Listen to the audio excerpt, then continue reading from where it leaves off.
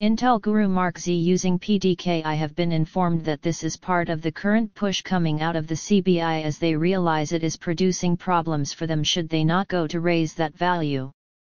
I am informed this is the reason the crosshairs in Iraq this weekend are in focus.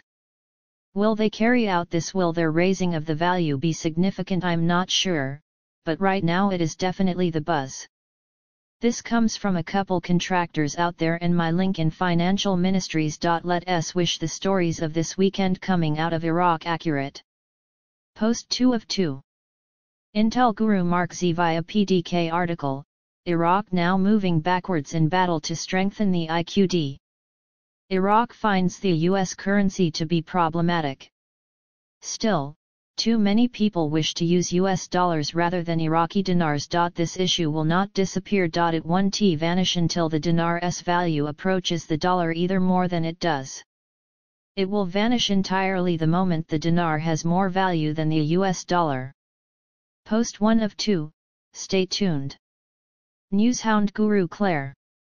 Article, is Iraq heading towards printing new paper currency? Quote, the Parliamentary Finance Committee confirmed, on Thursday, that there is no intention to print new paper currency. Intel Guru FRANK 26.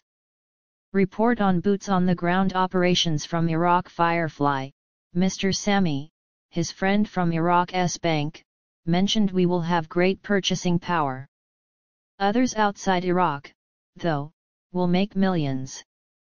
Frank, I dream about it, I know it forwards and backwards. The procedure is clear to me. Newshound Guru Militia Man. The non-oil industry will either equal or surpass Iraq's oil earnings. That's just how it is. This nation has so much riches, that the dinar will be widely sought for. This nation will undergo a radical transformation.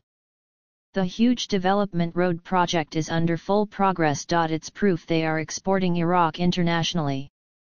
It doesn't stop. Intel guru Mark Z from PDK. What happened to Iraq's August 18 admission to the WTO mark zone?